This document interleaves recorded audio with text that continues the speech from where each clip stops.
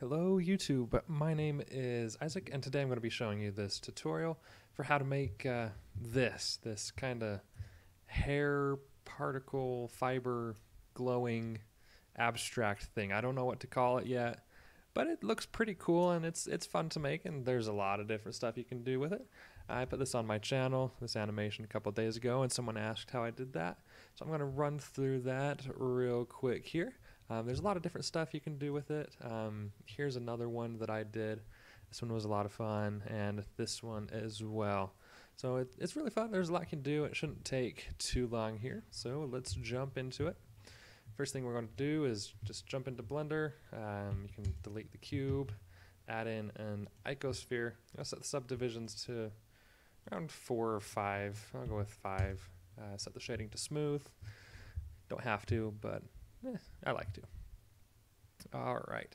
So the first thing we're going to do is go to our, this is the particles tab. I'm going to add a new one, change from emitter to hair. That'll pop up that mess of hair there. And I like to use longer hair lengths, just so there's a bit more going on.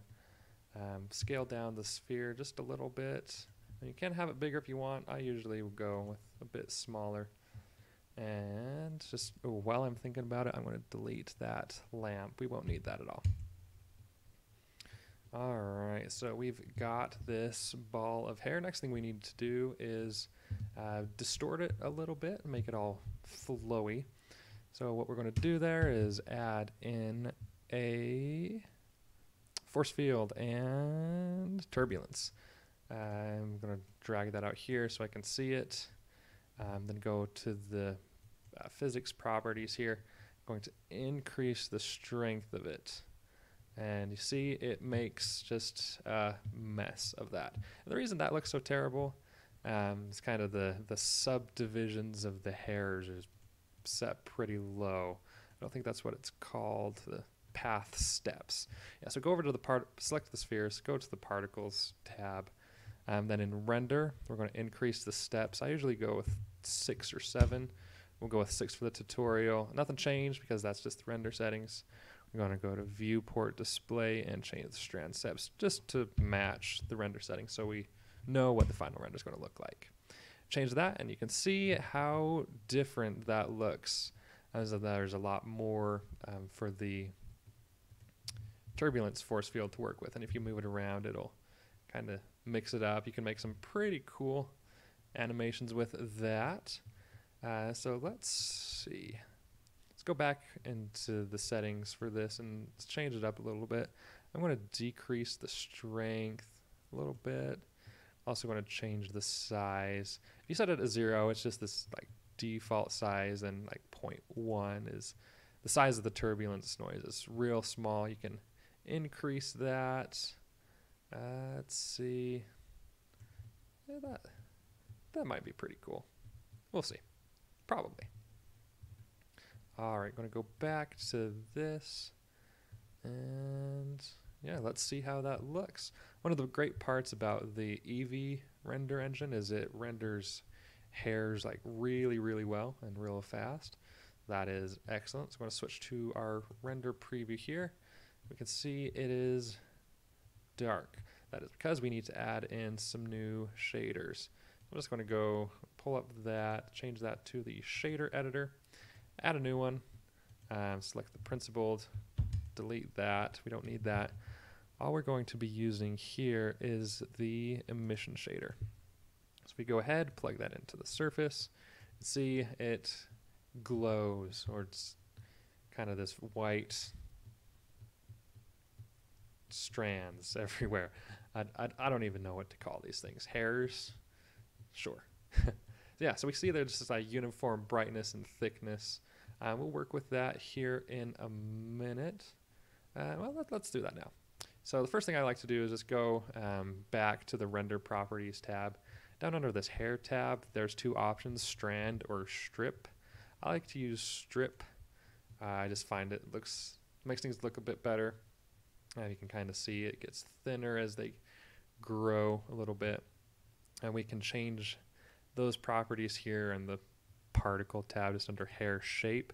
change the tip of the root and the tip, or the radius of the root and the radius of the tip. You can increase that. Your hairs are nice and thick towards the base or thin towards the end. Usually I'll go with 0.1 right here, just so they're not like obstructing each other. We can see lots of fine little detail. So that looks pretty cool. I want to disable overlays now. We don't really need those anymore. All right, so the next thing, let's start coloring this a little bit. All right, so go back to the shaders tab, and what we're going to do is we're going to alter the brightness and the color based on how thin or thick or how long the strand is. So what we're going to do is we're going to add an input, and I can never find these. There it is, hair info. All right, and we're going to use this intercept one. I'm not exactly sure what it means. I think it's the distance from the root. I could be wrong there, but it's what I find often looks best.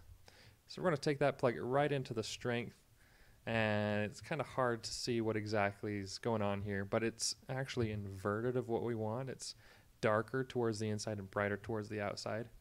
Just to get a better preview of what's going on, let's go back to the render settings and change the viewport samples up to 64 should be good, just so there's a bit extra detail. All right, back to the shader tab. Let's drop in a converter and a color ramp just to get a bit more control over what's going on in there.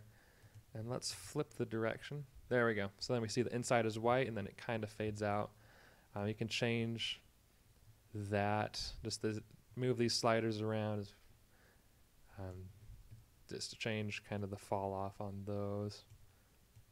So usually I just leave that at default. And now for the color, we're going to drop in another color ramp, plug in the intercept to the factor, the color to the color, invert, flip that as well. Then this really is where you can just get creative and do whatever you want. So I'm going to go, usually I'll leave the ends as white and black, just to kind of transition things smoothly. You don't have to do it though, do whatever you want. I'm going to maybe do, let's see, go with a blue. There we go, kind of blue. So it starts off with white and then kind of gets blue. Then let's add another slider and maybe make that red. That's kind of cool.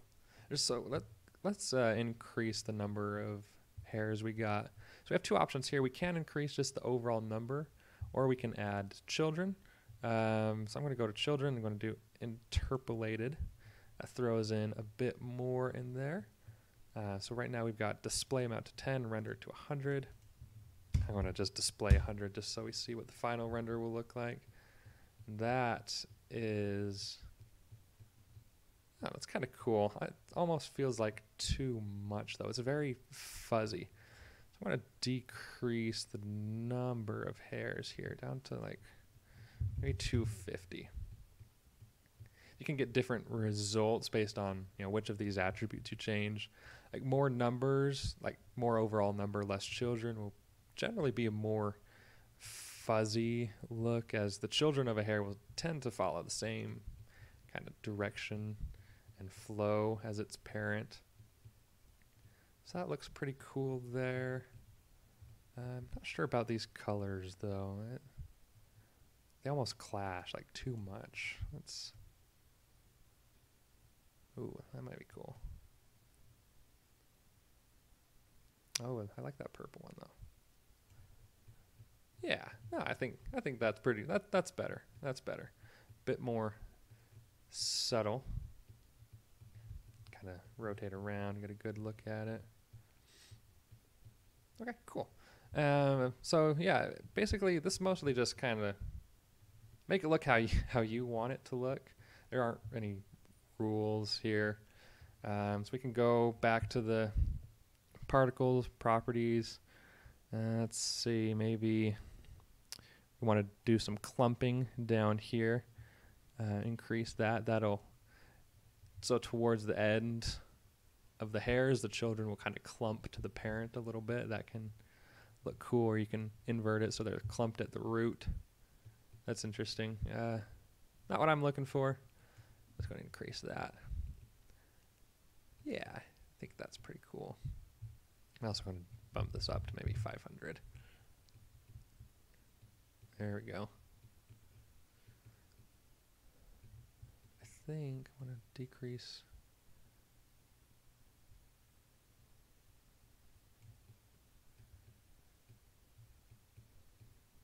There, I like that because then it kind of fades out, but the hairs are still there. So if they pass in front of the core, you can see them. It's kind of cool. I think so anyway. You do whatever you want to do. All right. Let's go up here. I'm going to add some bloom. Didn't really do anything. We can adjust the sensitivity there.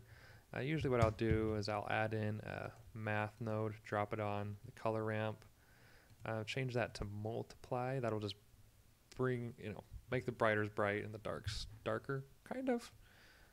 Easy way to explain that. Oh, that's too much. Here we go. Something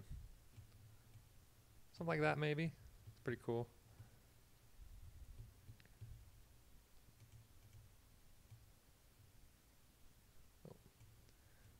Play around with those settings a little bit. You don't want the glow to be like too extreme, but a little bit's always nice. And we can go back to our force field settings. You can't see it, I've just selected it up here. Maybe change the size a little bit. If you've got all of the children displayed, it can be a bit slow, so I'm going to change that up to 5. That's too boring. Let's go down to 2. Let's see what the default looks like at 0. Okay. That's pretty cool. Maybe increase the strength to 100. Oh, that's interesting. Kind of crazy. 2 again. There we go. Yeah, so this step is really just kind of playing around till you find something that is really cool. I mean, there's a lot of stuff that's really cool. So just whatever you like. And that almost looks like some kind of bird or something, maybe. Maybe, I don't know. All right, let's go back to 2. I liked 2. All right, cool. I think I'm going to go with that. Go back to the sphere here. See if there's anything else we want to play with. There's so many options here, and you can. There's just so much you can do. I've spent hours and hours just kind of playing around, doing different things. It's just fun. If you're not having fun while doing this, you're doing something wrong. And then you can also add in some other force fields. Let's turn on overlays again. Just kind of see where everything's at. Let's add in just a force. Drag it out a bit and increase the strength. Kind of forcing it all in one direction there. It's kind of fun. Whoa. Oh, that's interesting. Ooh. I feel like you could do something cool with that. I don't know what though. You figure it out. Let me know. Kind of use that to control the shape of it a bit more. Go back there. Drop the rest of those back in. Okay. Oops. There we go.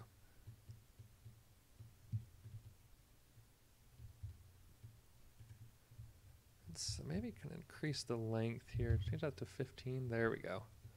Then I'm also going to drop this down and these as well.